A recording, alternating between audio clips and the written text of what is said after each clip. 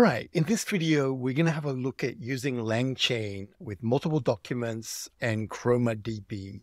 So in the previous one, we just looked at one PDF file, and we weren't really using any database. We were just using FACE in memory. So in this one, we're going to be actually writing a database to disk. So that's going to be our ChromaDB. We're going to use multiple files, in this case, text files. We're going to get some source info so that we can give some citation information back when people do a query. And we're going to also, at the end, throw in the new GPT-5 Turbo API. So first off, just basically set up LangChain just like normal. You're only going to need the OpenAI key here. In this one, I'm going to be using OpenAI for the language model and for the embeddings. In the next video, I'll do a version of this with Hugging Face embeddings, so you can see how it will turn out with embeddings. It's not a lot different. I just didn't want to overcomplicate this particular notebook here. So you can see what we're going to be bringing in. So the first bit is just loading the multiple documents, and this is pretty simple. This is basically, we just pass in a folder. So I've downloaded here a set of new articles. These are basically articles from TechCrunch that I quickly scraped this afternoon, a bunch of recent articles that were on TechCrunch. You can put any text file in there. I think I've got, over 10, 12 of them. Let's have a look. If we have a look in here, we can see, okay, we've got quite a few of them in there that we're actually getting information from. So first off, we're just going to basically set that directory is where we're going to get it. And we're just going to glob the files. So we're just doing star.txt. If you're just doing one long text file, you would just do it like this. If you're doing PDF files, rather than use a text loader, you would use the PDF loader. You would change this here. That's pretty simple for any of the files. If you're using Markdown files, you would just change this to MD here. All right, so we bring those in. We then split up our data into chunks. We've covered that before. And you can see, sure enough, we've got our documents here, where it's basically giving us a chunk of the info that was in a particular article there. All right, next up, we want to create our database. So here we're creating the vector store, and we're going to store it in a folder called DB. So we need to basically initialize the embeddings first. Like I said before, here we're using OpenAI. We will swap these out for some local embeddings in the near future. And then we're just going to basically go Chroma from documents. We're going to pass in the text. We're going to pass in the embedding, and we're just going to pass in the directory that we want to persist this in. Once we've done that, it actually saves out to DB, and you'll see that in there, we'll have an index, we'll have a whole bunch of different things in there as well. And that's basically now coded all of the documents that we put in so that we can actually just get rid of this. If we just basically persist this out, and then we can bring it in.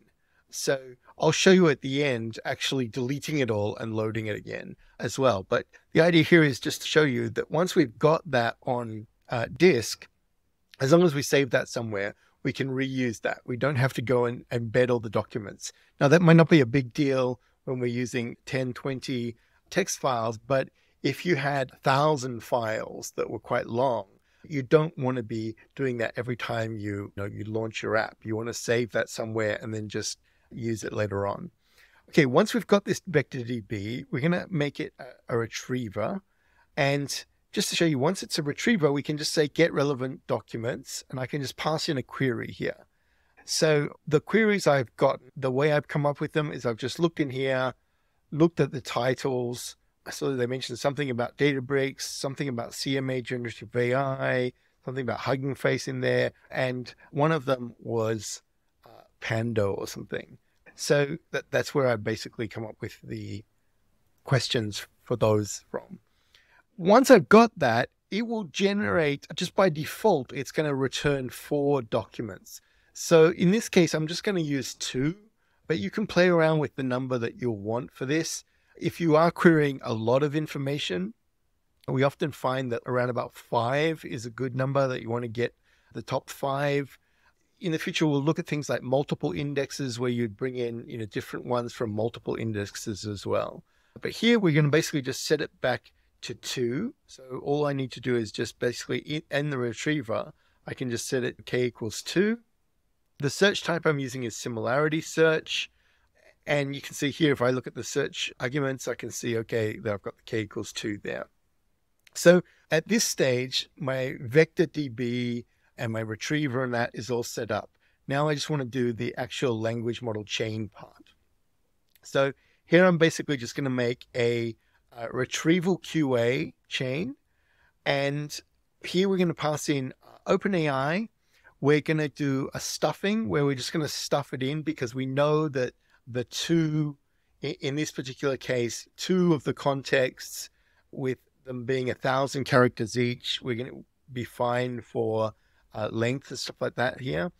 So we then pass in our retriever, and we're going to return documents equals true here. Now I could set verbose equals true if we want to see what's going on in the background as this goes on. In this case, I'm not doing that. But you've seen me do that in a lot of the other videos, and that's something you can put into any chain if you want to see more about what's going on during the chain or during the agent.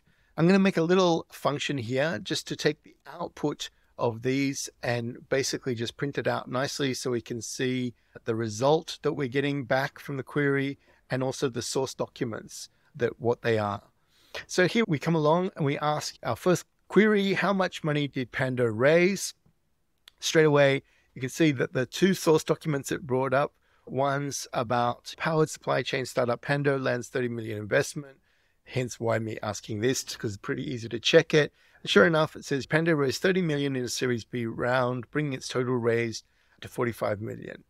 So that one's clearly done it, and we've got the sources here too. So originally these were just HTML files too. So we could actually process this to basically just have a link back to the document. If we had 10,000 articles and we wanted people to go back to see the original source HTML page, we could put that in here quite easily. If we look into this a little bit, so here if I say, okay, what is the news about Pando? And I don't run it through the function for tidying it up, we can see that, okay, we get our result back. So the news is Pando raised 30 million Series B. The money will be used to expand their global sales, tells us a bit more information.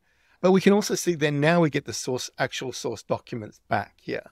And we can see that here is where we're getting, this is the top document in this case. And this is the second top document in this case. Now this one seems to have the 30 million part. And it also says who led the round, those sorts of things in there. So if we ask that, who led the round, sure enough, it's able to do it, quite easily. Picking some other ones just to see that it's not going to always return this. What did Databricks acquire? Okay, it tells us Databricks acquired Okera, a data governance platform with a focus on AI. What is generative AI? So here we're getting the answer back from two different articles in this case. And the reason why I came up with that was that there was one article about CMA is generative AI review. So I was curious to see if that would come back, and it didn't. So when I ask who is CMA, sure enough here I'm getting that, okay, CMA stands for the Competition and Markets Authority, and it's giving us back the article about CMA there. If we look at this chain, we can see the chain retriever type is similarity, which we know just to show you that everything we set before has gone into this thing. And if we actually look at and we can see that the ChromaDB is our vector store there. If we actually look at the template here, we can see that here is the template. Use the following pieces of context. So two things get passed in: the context, which is the two documents that we're querying back, and then the actual question, which is the query. Right? Use the following pieces of context to answer the question at the end. If you don't know the answer, just say so you don't know the answer. Don't try to make it up. All right. So that's basically it. To just check that this is working, we can come along and zip our DB up, delete it, get rid of the vector store, delete the actual folder, restart the runtime. And you can see now when I restart the runtime and come in and I unzip at first, I need to have to put in my OpenAI key again. This time though, I've gone for the Turbo API for the language model part. So we set up the DB by just pointing at the persist folder, which was named DB. We need to set the retriever here. We could actually just put that on the end there to make it easier. But anyway, that's just showing you what we're doing there. And then here I'm setting up the Turbo LM so that we could use that if we wanted to. Setting up our chain again now with the Turbo LM. So we're using GPT 3.5 Turbo API here. Everything else exactly the same. Running it, asking the same question. Sure enough, it's getting the answer back. Now, if we look at the prompts for the version when we're using the Turbo API, you'll find that just printing out the same prompts as before won't work. We'll run into issues. So here we basically have to look at the system prompt and the human prompt. And this is the system prompt here, right? This is basically going through, and the first message is the system message in there. And this is use the following pieces of context to answer these questions. And then we pass in the context. And then we pass in the question in the human part. So that shows you using the Turbo LLM as well. All right, this sort of gets us up to speed a little bit more of using a proper vector database, not just storing it purely in memory, but now getting it on disk.